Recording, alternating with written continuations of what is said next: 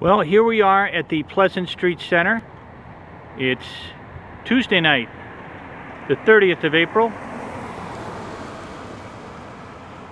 Inside we have an event about senior living options. Let's go in and see what's going on.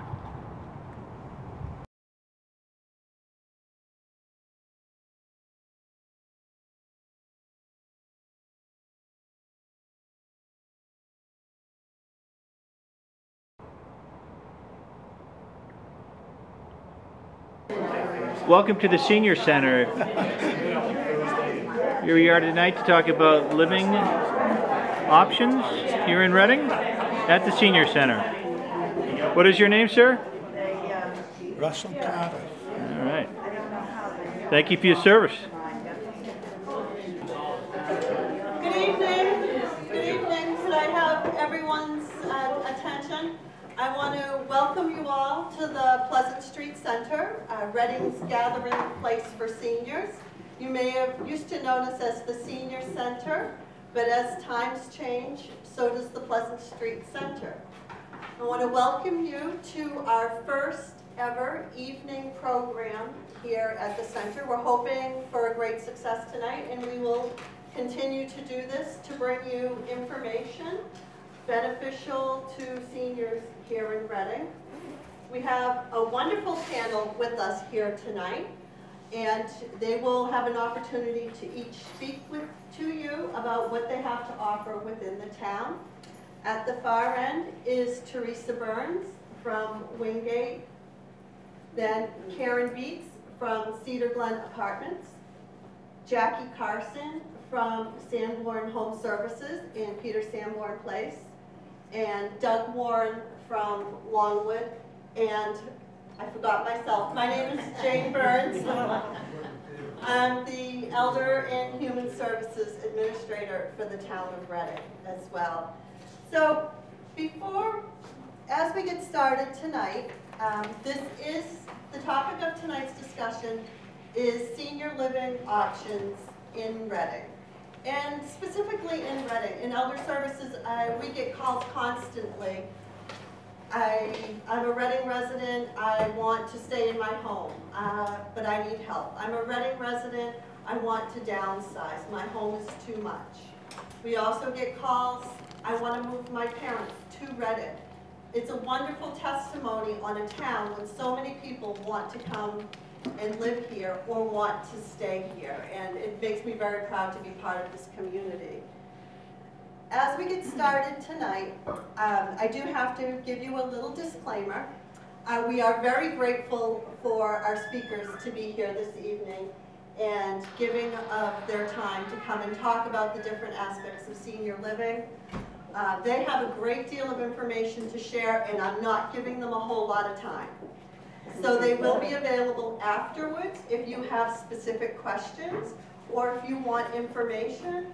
We have some wonderful refreshments. You could have a bite to eat and address those questions.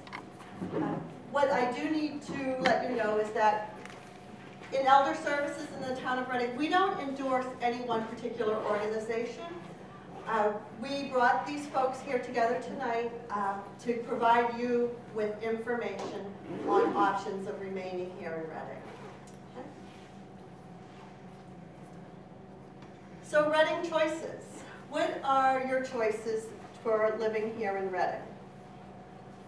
You could remain at home with some assistance. There's a number of different organizations out within the community that will come in and help you to allow you to remain at home, which Jackie will address in a moment.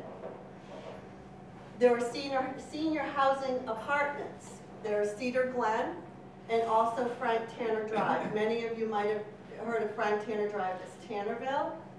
And Karen will address senior housing apartments. Assisted living. And Doug will address with you what is assisted living. We hear that term all the time. And assisted living facilities in Reading include Longwood Place and Peter Sanborn Place. Long-term care or skilled nursing. What exactly entails long-term care or skilled nursing? And that's where Teresa will come in and address that with you. And finally, we'll wrap up by talking about adult community living here in Reading. Where do we see seniors come when they come to Reading or they downsize in Reading? If they don't go to one of these facilities, where do they actually decide to reside? So with that said, I'd like to introduce Jackie Carson, who is the president and CEO of Sanborn Home Care Services. Sanborn Place Home Care and Day Services. We've kind of grown over the years because the elderly population and senior services are growing, so we happen to be expanding along with it. But the options to stay in home are available to you. We, through many programs. One of the things is I sit on cabinets in DC, and Massachusetts is so fortunate to be in front of all the states as far as how they're caring for the elders. I know we're here of cutbacks and we're experiencing cutbacks and things, but still, there's a lot of services here in Massachusetts that other states don't have. We're really in a fortunate place, even when there's cutting backs. We're actually probably going to be able to survive because we plan so well for our elders. So when talking about home care options, there are private home care. There is, let's start with the umbrella. The Executive Office of Elder Affairs dictates how all of us operate. Assisted living, I'm a housing and services model at Sanborn Place, or home care models, or even the state, the DPH, they all work together and that is, there's area agent, Mystic Valley Elder Services is our local area ASOP. And they actually, the money funnels from the Executive Office of Elder Affairs to Mystic Valley. And then Mystic Valley creates, and the state creates, different programs and options for people to live at home and be cared for. So people know the state home care program, which is a minimal program of care, which will allow somebody, a little personal care, shopping and laundry during the week, maybe a little housekeeping. And then there's different ECOP programs, which are different programs under the ECOP and Choices program, which will allow for more care, and they're different income bases. And fortunately, what has come is we have now what's called a waiver program, the Frail Elder Program, which is a program that is funded through Mass Health. So if you are a Mass Health eligible, which is an income-based tested program, which means your assets, you'd have to qualify for the Mass Health, but that is a program that will allow a person to live in their home, or will provide as many services as if you were in a nursing home. It's a wraparound program to help people stay and remain in their home. One of the ways that the state is going is that people will either live in a congregate care in a place assisted living or Sanborn or places like this, but to be in the future, to be in long-term care, you're really going to have to need to be in long-term care. And I know there's always been the fear that, I'm going to end up in a nursing home. Well, you really have to be in dire straits to end up in a nursing home these days. So I think we need to get wash that fear away and think about other options of what you would need at home. What kind of care would you need? What kind of modifications might you need to your home if you want to stay in your home? There is a zero interest rate home modification program that's up to $30,000. You can apply for up to $30,000 to retrofit your home. You might need to retrofit it with a small bathroom in your, the closet downstairs. You might, many people do not have first floor living. You live in, one of the things, like a lot of the old colonials and, houses in Reading, they just weren't set up, not all the ranches were built so that people can age in them. And it's funny thing is now if you see a house being built, people are really thinking about that. They're building universal design and making it so, well, someone's going to age here. But we didn't do that, because one of the things is we didn't think about after 75 or 80 where we're going to be. And I can bet many of you in this room are pushing that, or maybe even possible that, and you're here because, wow, I've got another 20 years to figure out where I'm going, what I'm going to do, and how I want it to be. So when we talk about the long-term care is really going to be there for long-term care. It'll be there for rehab, and even your days in rehab will be minimal, but your care at home is going to be really important, and you're going to be in charge of that care. We have, in this town alone, there's a number of home care agencies. I have Sanborn Home Care, but there are a number of other home care agencies. There's different programs that mix and match. If you are the veteran, you can look at different programs they have. There's a number of programs that they'll come out, and then they can mix and match with Mystic Valley programs and with private pay. So a lot of times it's putting this, like, this quilt together with all the little pieces, and it comes together, but there are resources out there. When somebody calls, and often somebody will call, and the first thing I'll say, well, let's talk about all the resources and how we can see just what you need and how we can put that puzzle together for you so that you can stay in your home. Or the other thought is, a number of people would like to move into Sanborn. We are expanding. However, you'll find that affordable housing there's long waiting lists for it. So I encourage everyone and anyone here that's not on a waiting list, if you're looking to move, Jill talked Cedar Glen, and I'll say, even on the side of the market side, we have an aging population that is about a tsunami. It's gonna come fast, and right behind it, are the baby boomers. So they're gonna crowd you all out. I don't have a lot of boomers in the room, but those boomers are coming quickly, and they're gonna they're gonna take options before you do. So it's a really good time now to be thinking about what other choices.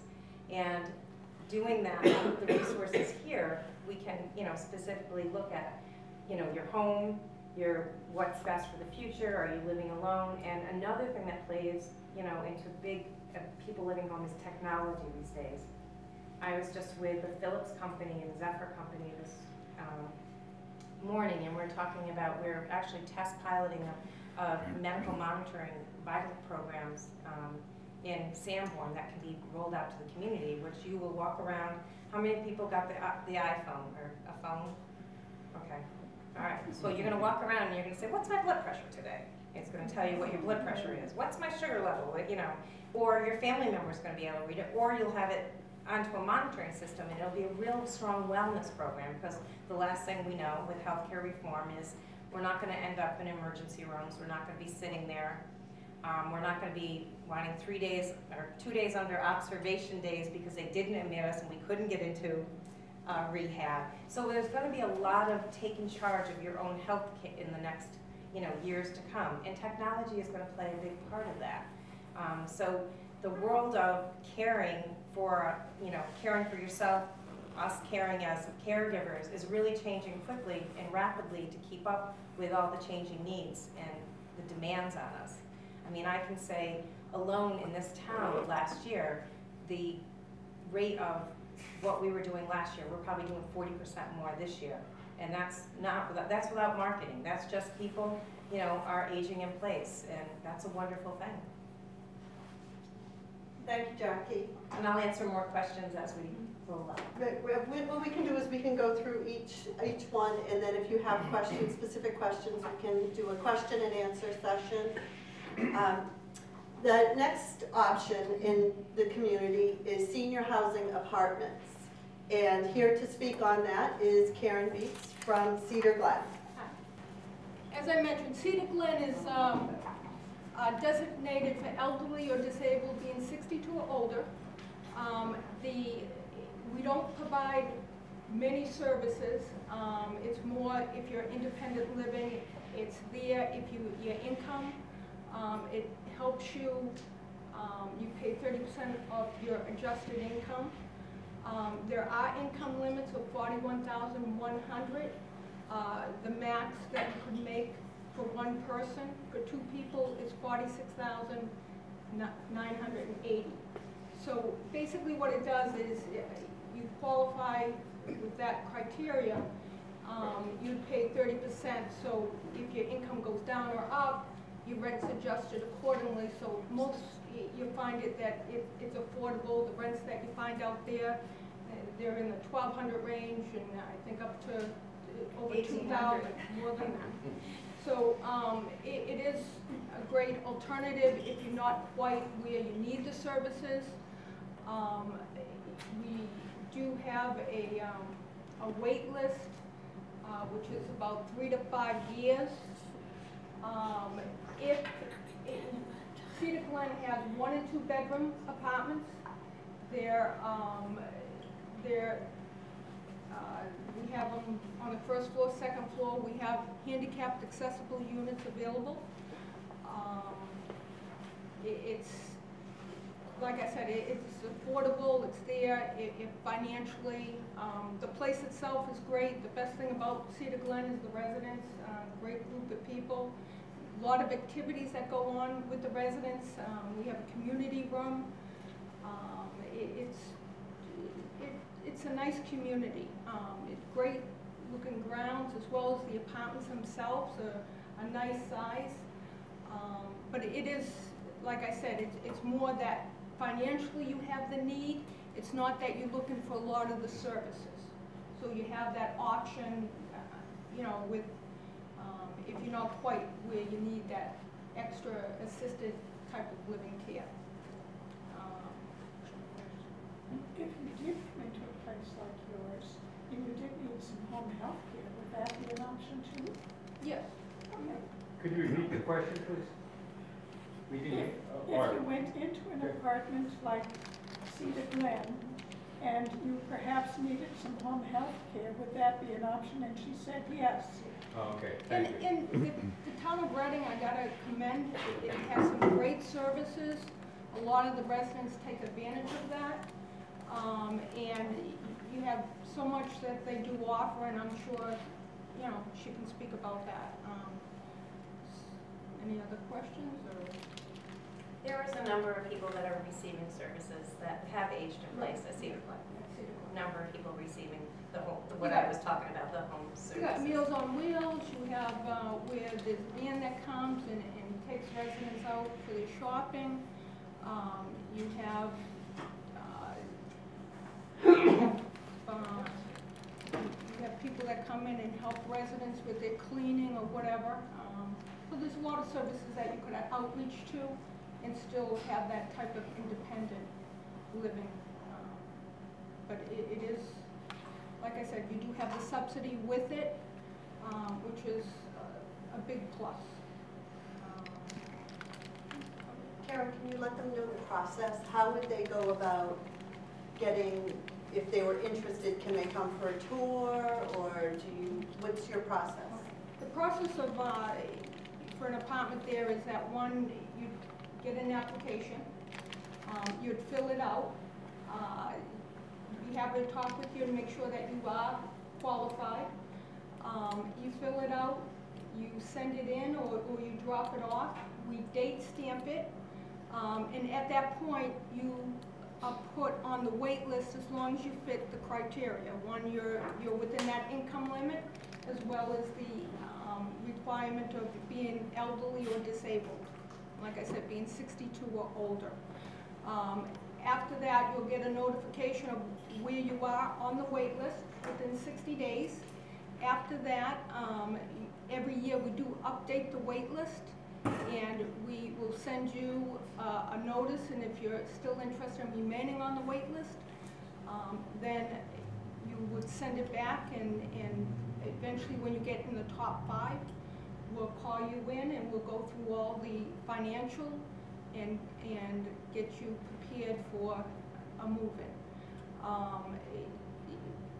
I extend to anybody that wants to come by, very much welcome. Usually the first of the month I might have a vacancy, and you're welcome to come and take a look at the property and the unit itself.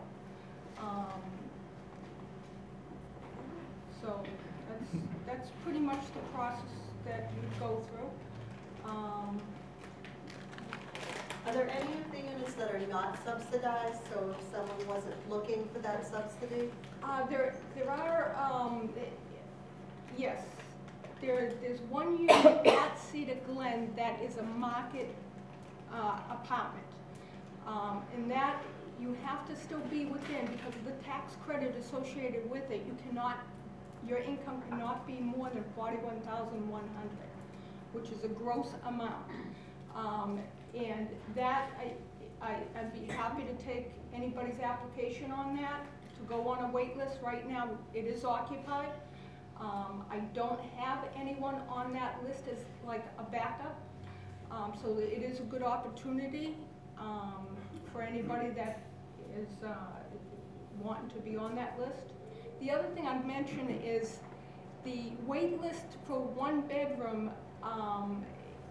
if handicapped, you're probably talking about 1 to 2 years.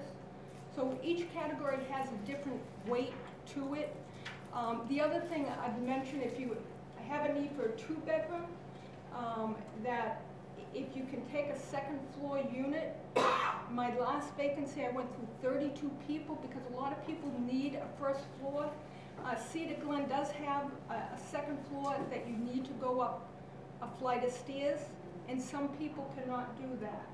So it gives the opportunity for somebody that you know, might be able to, that would have a problem with the second floor apartment, to kind of get in sooner. The other thing I want to mention is that we do have a couple of preferences. One is if you're a resident, with the sale of the property, they picked up the preference. If you are a resident of Reading, you do have a preference that we do need to place 30% on the wait list who are residents of Reading, or if you've been a school teacher, worked in the town, if you're currently working or employed in the town of Reading, that will give you a preference. The other thing is that with the subsidy, it does require that 40% that are placed per year are under extreme low category, so that if your income is low and you're looking, definitely I would apply. That is a reason you might be placed sooner so that we fill that 40% rule of extreme low. Extreme low, basically one person is about $19,800 if you're in that gross income. Let's say over a 5-year period, what would be an average turnover on a yearly basis? Average of 5 years, 10 years. It varies from year to year. I would say last year we had a turnover of 22. The year prior to that, it was about, I think, 11 or 12. How many apartments do you have there? There's 114 units. 150? 114. There's 84 one-bedroom, and there's 30 two-bedroom apartments. So that's about a 10% turnover each year. And it varies. It does vary. Any questions or? Karen will be available after all of the speakers, and I think I saw her bringing a box of paperwork. Yeah. So. Yeah, I do have applications and some information on the property, and I'll put it on the table, and you're welcome to take an application. Thank you, Karen. The other senior housing apartment that we mentioned was Frank Tanner Drive, or Tannerville, and unfortunately Lynn could not be here this evening. However, she did also bring over some floor plans and some applications for those that are interested in Frank Tanner Drive. Again, there are income guidelines for going into Frank Tanner Drive, and also there is a 1 to 2 year wait. So again, I think we're kind of hearing that the message here is planning and long-term planning.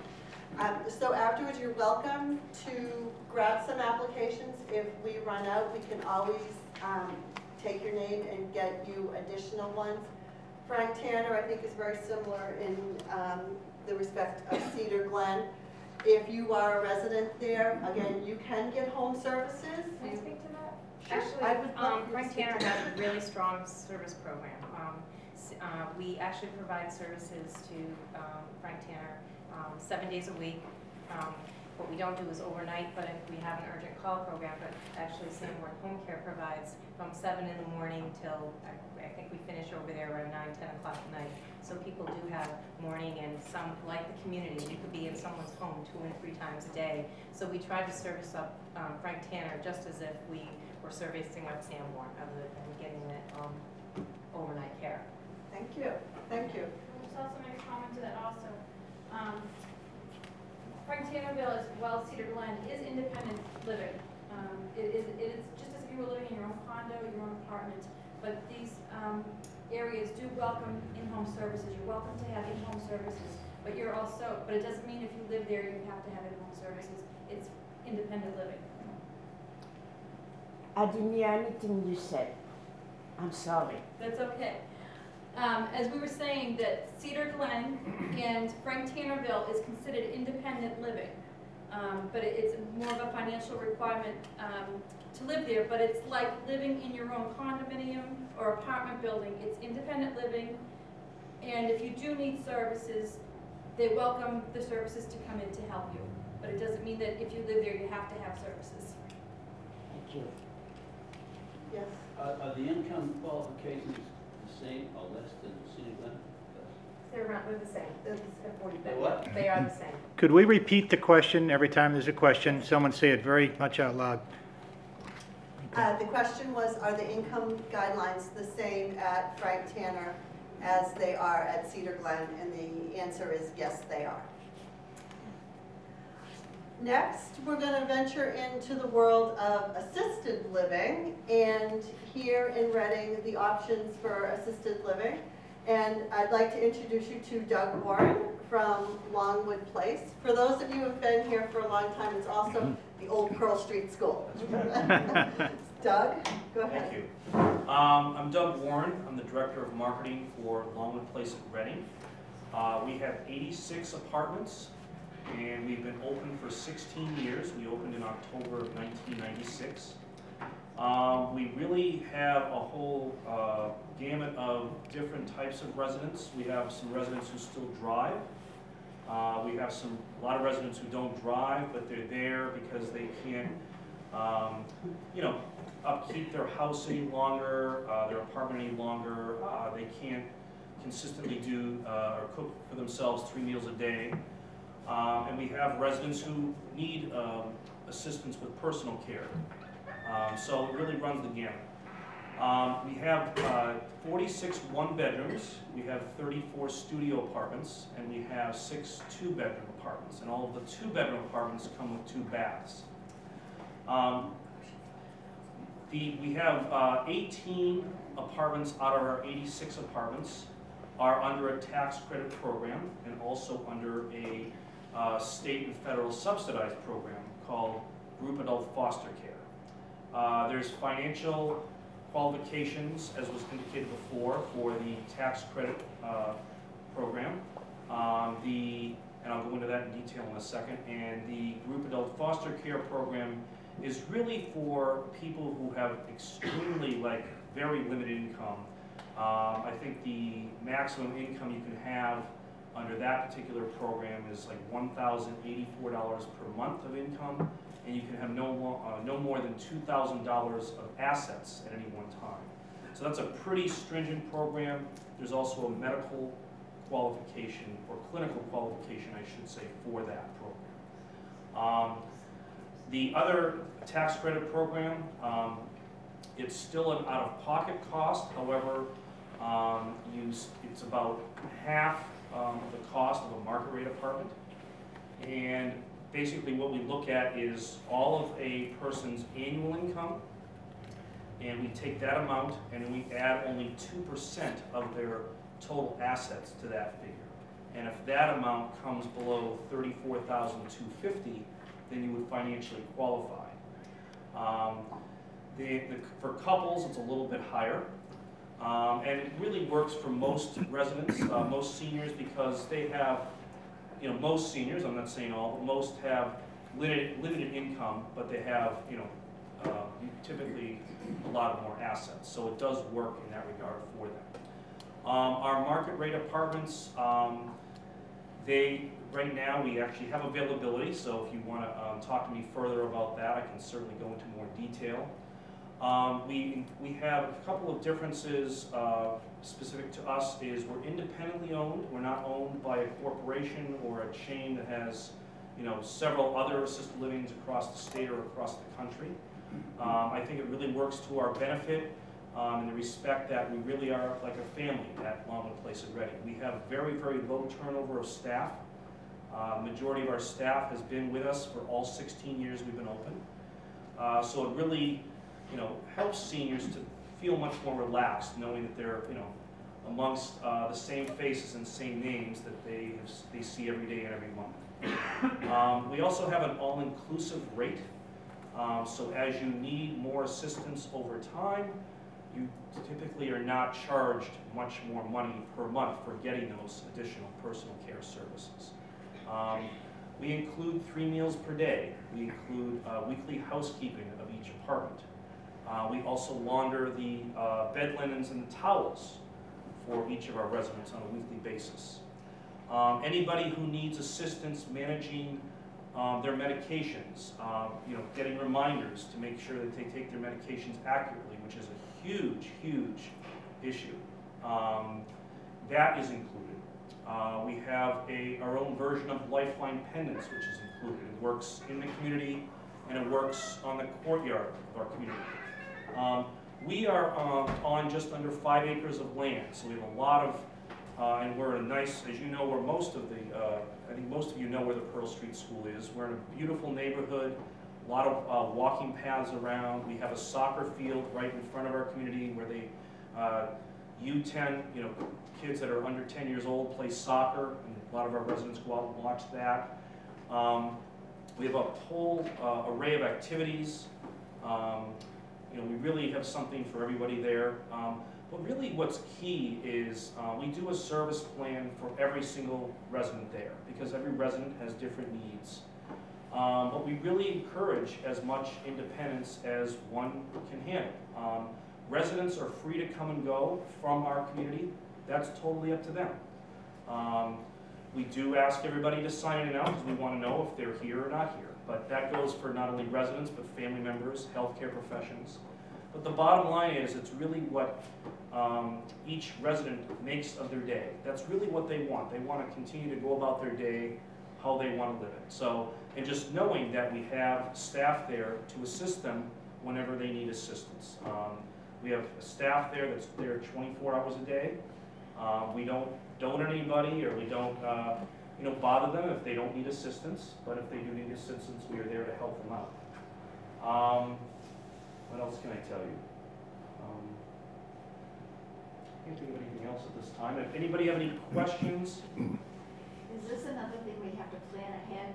I mean, I'm fine right now. Yep. If it takes 10 years or 8 years to get in there, should I apply now?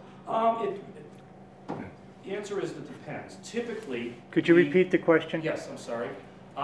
She was asking if assisted living, like has been discussed with other options, should she plan now? It wouldn't hurt to look around at different assisted livings because every assisted living has a different feel to it. So you may want to just start looking around just to kind of get the different feel of the ambiance and, you know, if you feel it would be a right fit for you, whether it be now or down the road, because everyone is different. So I would certainly look at a lot of different ones. We typically are full with a little bit of a waiting list. However, in the last few months, we have had a couple of available apartments. We have some studios right now, and we have one bedroom. So it really just depends. There is typically, on average, and again, this varies. I think you had the question of how often do apartments turn over. Sometimes we don't have any apartments that turn over for 1 or 2 months, and sometimes we'll have 3 or 4 that turn over in a couple of months. So I would say, I think we had about 2, on average, 1 to 2 apartments per month that turn over. But again, it depends on the person's health and situation. But I would certainly, you know, it doesn't help not to plan. I mean, I would certainly, you know, at least start the ball rolling and looking into it. What happens if a resident runs out of funds? Well, that's where we have those 18 apartments, and a lot of times people that move in under the market rate for those apartments, they'll go on our wait list for those subsidized apartments. Wait a minute, you lost me.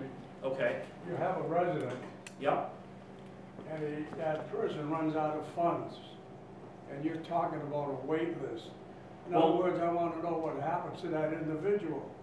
right. Does he get subsidized? Does he go on Medicaid? Right, if you go on to our wait list for those 18 apartments, But he doesn't get put up. if, Well, you're losing me. okay, you have Talking to, about wait list. that's fine. That doesn't ring a bell with me.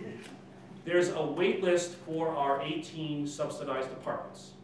The wait list right now is about 2.5 years. Some people don't qualify as soon as they move in, some people do qualify as soon as they move in. So you have to make the judgment of when you would qualify based on the amount of years, about 2.5 to 3 years.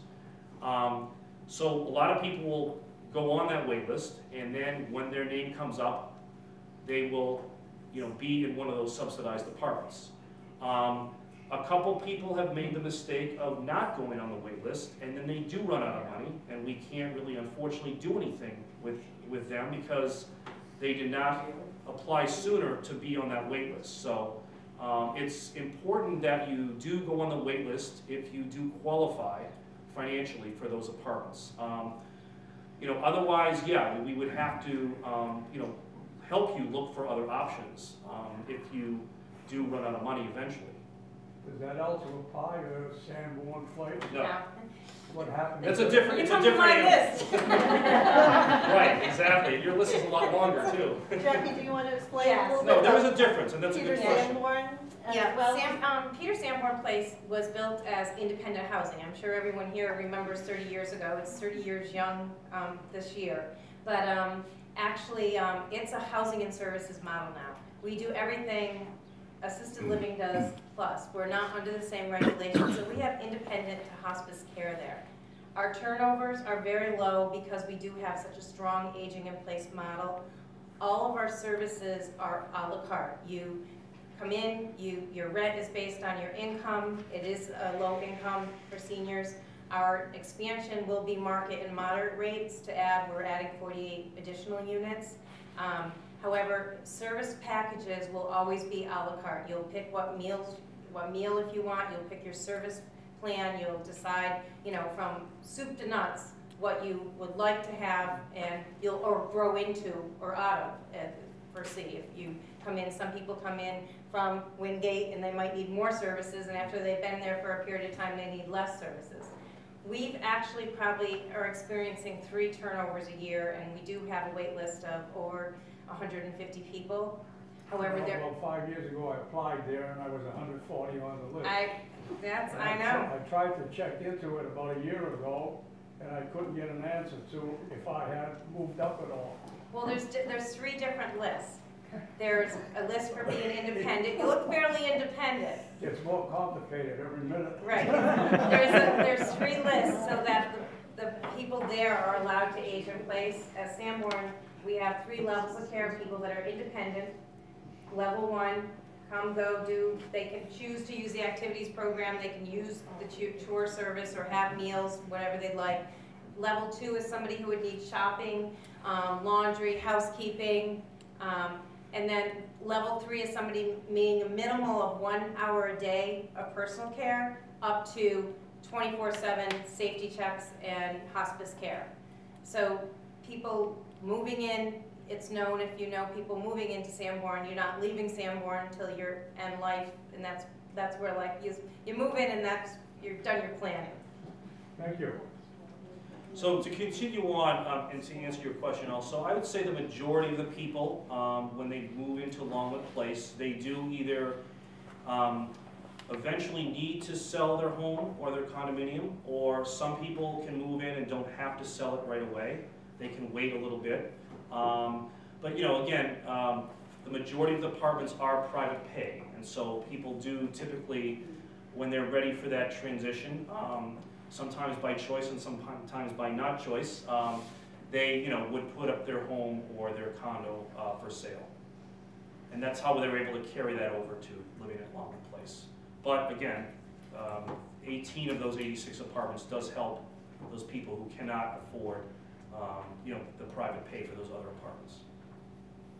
If it's any consolation, our resident demographics at Sanborn, we have 73 units there, and 40 people are well into their 90s. So, so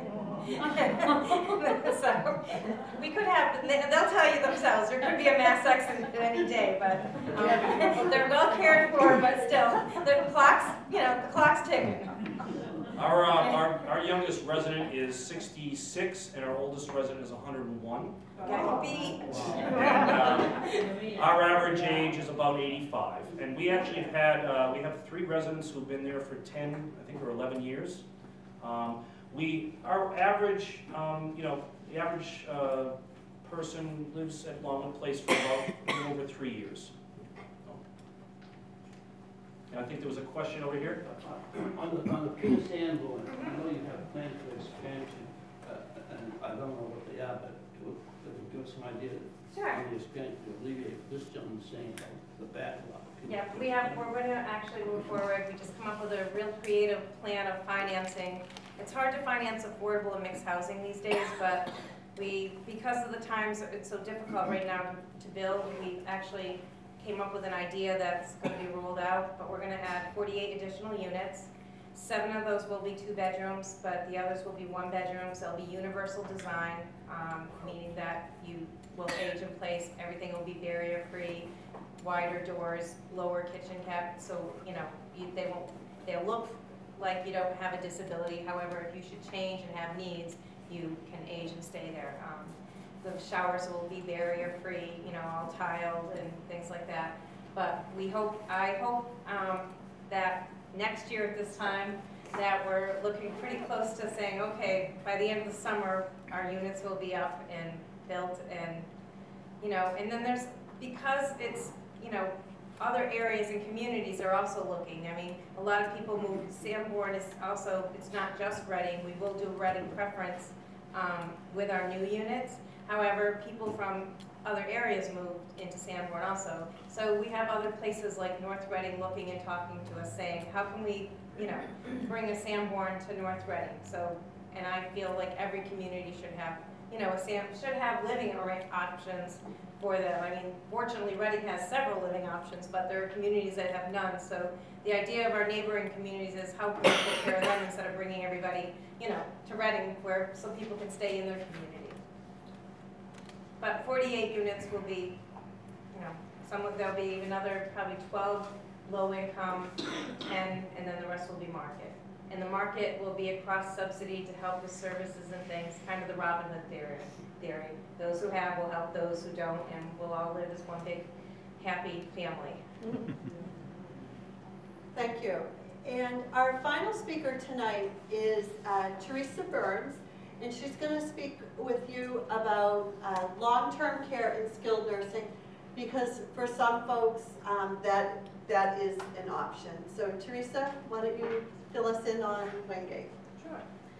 So we've heard a lot about planning, and I just want to commend all of you for coming to this program this evening, because this is certainly the first step in planning. And if you can take anything away from anything that we all say, is to not only plan, do your homework, think ahead 5 years down the road, even if you know, are not thinking that you might need to tap into one of these resources, but also talk to your families, talk to your physician, talk to your support system about, you know, what if something happens and I end up in the hospital, you know, what are we thinking as a family and as a support system is the best resource and the best option for me. So I encourage you all to take this information back to your families, your children, your spouses, and just have that open dialogue and that open conversation. I know, you know, most people don't want to talk about, you know, when they get old, and they certainly don't want to talk about coming to see me in a nursing home. But unfortunately, that does happen to some folks, and it does come after a lengthy illness or, you know, some kind of a crisis situation that lands you in the hospital. So to kind of piggyback on what Jackie said, it is changed, the face of long-term care and skilled care is changing drastically with healthcare reform. And I agree with Jackie 100% that folks will no longer just get dumped in a nursing home and just land in a nursing home or a skilled nursing facility. It really truly will be those folks that is the best option for them, which is great, because even though I represent long-term care and skilled nursing, I want to see everybody be home as long as possible, whether that be Longwood Place, Sanborn, Cedar Glen, wherever home is. That is the best option for a lot of people, but not the best option for everyone. So at Wingate at Reading, we are a family-owned company. About around 25 years ago, the family started the Wingate Homes. Wingate at Reading is a 5-star building, so that's basically like a straight A on your report card. It's a quality care measure. It's very exciting to announce that we're a 5-star. We're very proud. We're very proud of our team and of our care at Wingate at Reading to be able to say that we are a 5-star building. And in addition to long-term care, if you do not know, the short-term rehab is now in long-term care facilities. It's no longer at the hospital like it was years ago. And rehab, the face of rehab is changing drastically as well. We're seeing a lot of young athletes. We're seeing someone that might have fallen and needs a little orthopedic rehab, you know, on an ankle. So there's a huge range in ages, mobility, care levels, skill needs. It's such a wide range, but we do specialize in orthopedic rehab. We have 123 beds total in the entire building. The rehab is entirely separate from the long-term care. It's in the same building, but they are separate. So our goal when you come to us for rehab is get you in, get you well, strengthened, back to your baseline or better, and get you back home. So lengths of stay vary quite a bit. It depends on what you're there for. But we do see a lot of orthopedic rehabs. We do have Dr. Barrasso, David Barrasso, and Dr. Wayne Saltzman are our physicians that come into the building and see all of our patients. And we do pretty much every kind of rehab, cardiac rehab, pulmonary. So, you know, if you need rehab, not all rehabs are the same.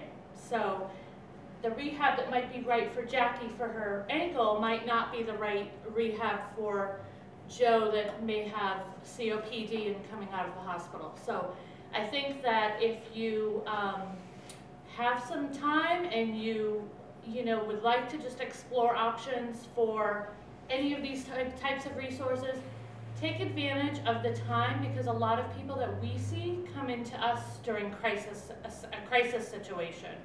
So they didn't have the luxury to tour, to call, to ask any questions, to attend a program, talk to a nurse, talk to a rehab director, because it was a crisis situation, an unplanned fall or illness that landed them in the hospital. And when you're in the hospital, you're moving. They're turning people over really quickly.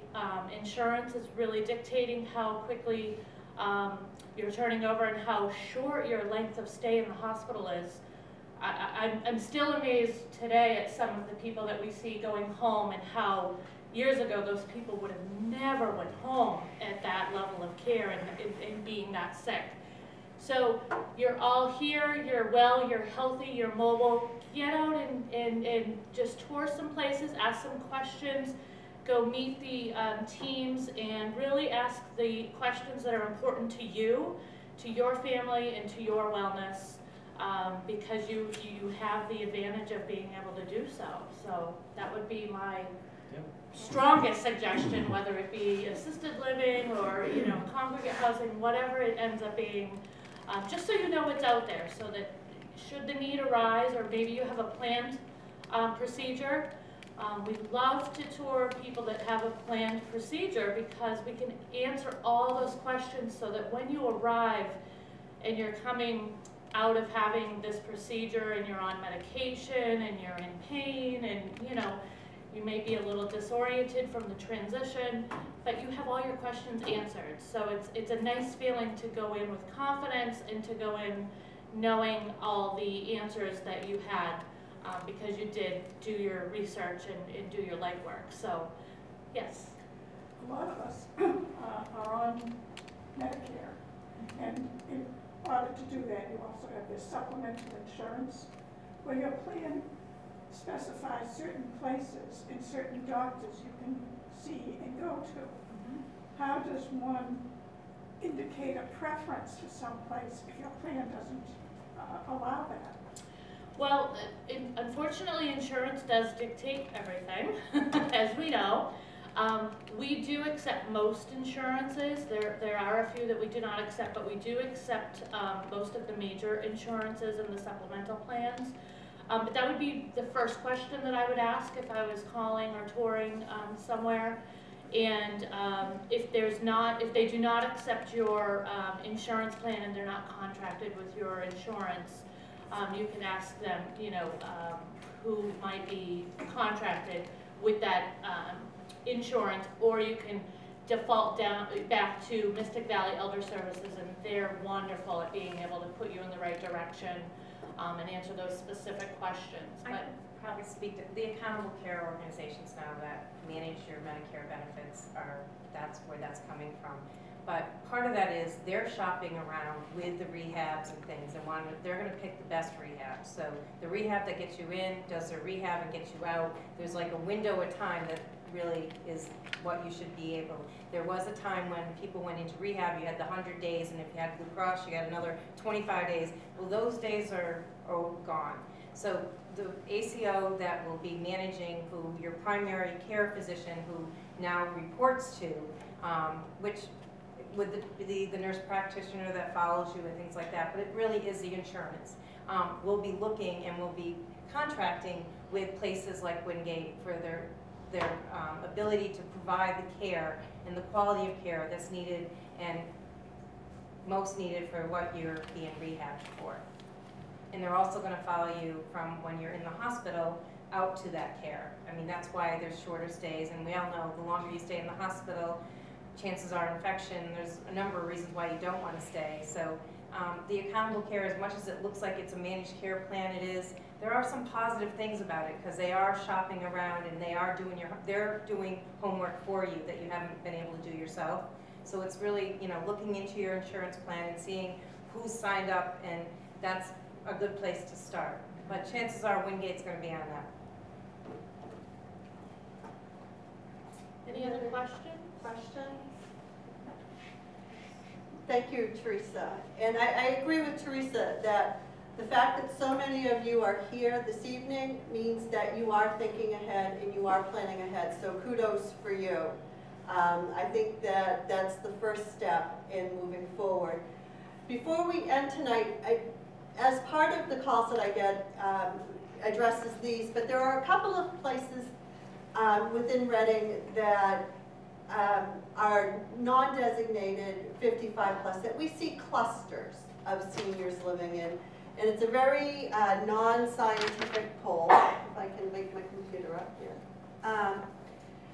And there are two designated 55 plus residents would be Maplewood Village, and also we've all heard of Reading Woods, which is going in up by the old Addison Westlake. That has both 55 plus housing and non-55. They have not started the construction on the 55 plus housing. They anticipate that construction starting within the next 6 months, they're hoping. However, they are selling units, and they are seeing a lot of seniors purchasing those units. So they are open, and we do see seniors moving in to that resident Could you repeat, other than Reading Woods, what was the other? Maplewood Village. Okay, got it. It's Thank a you. small unit, group of condominiums down by REI. That is a 55+ community. As far as amenities and services, I don't believe they're extensive, but I just wanted to make you aware of where in Reading other seniors are moving in case that's something that's part of your planning. Again, the 55+ meetings do have services in them, and Right, and they're, of course- you know, the service plans are coming in, and people are getting services. Right. Any of these places you go to, you can get services when you reach that point that you need them. And as far as non-designated places where we see a large population of Reading seniors is Summit Village. Many of our seniors live up at Summit Village. So if you're looking for a community of folks who are seniors, so you have maybe run into some friends that you used to know 30 or 40 years ago. And also Reading Commons, which is rental property. We see a large cluster of seniors moving, downsizing and moving into those apartments as well. Can I also share Oak Tree has a Oak number of Tree. seniors moving in too. Yeah, when I looked at this, I looked at really population of 40 or more couples or homes that were seniors. We have also smaller clusters and smaller apartment units that are all seniors. But these are the larger ones, and I just wanted to offer you up that information as you're doing your planning and your thinking. Of course, I would always say if you are looking to purchase a smaller condominium or an apartment and one of these don't meet your needs, is to work with a real estate agent. So, in conclusion, what are the next steps? Well, you took the right first step. You came tonight to listen to our wonderful speakers. And the message really is plan for the future. Start thinking about it's never too late, it's never too early to start planning ahead. And part of that is to assess your needs, or if you're here on behalf of your parents tonight, to assess your parents' needs. Think of their health now, and if there are health considerations now, what will those concerns look like 5 or 10 years from now? Is accessibility to services, is that important to you? Do you anticipate that's important to you? And what types of amenities are you interested in your next home, if you are leaving your home? And then make sure you research all of your options. Schedule visits. As Doug said, come in and take a tour around, even if you're 5 or 10 years out. Plan now while you're still able to make that choice. And also, if you're internet savvy, there is an enormous amount of information out on the internet. You want to be very, very careful about what you're looking at and that it's a credible site. One of the sites that I sometimes use as a resource is eldercare.gov. They have a wonderful document, it's rather lengthy, about simply on housing and how to start planning for the future and things to consider. So if you are internet savvy, I would suggest to get on there and just start clicking away, but be very cautious of what sites you're looking at and that, that they are credible. So with that, I thank our guests for coming this evening. I thank all of you for coming to our first speaking event. And Sharon Thomas, our Senior Center Coordinator, and Diane Luther, our Nurse Advocate, for helping me put all this together. I invite you to enjoy some refreshments and come speak with some of our presenters if you have specific questions or if you want to take home some information. We do have an information table over here. You're welcome to browse and take anything. And I would ask, this is my card. This is the first time we've done this, so I really welcome your feedback. If you found this helpful, if you didn't find this helpful, and what other topics you would like us to do this with. We would love to start a series during the nice evenings, for those of you that like to get out. But we want to hear from you what topics you want to learn about. So thank you all for coming. Have a good evening.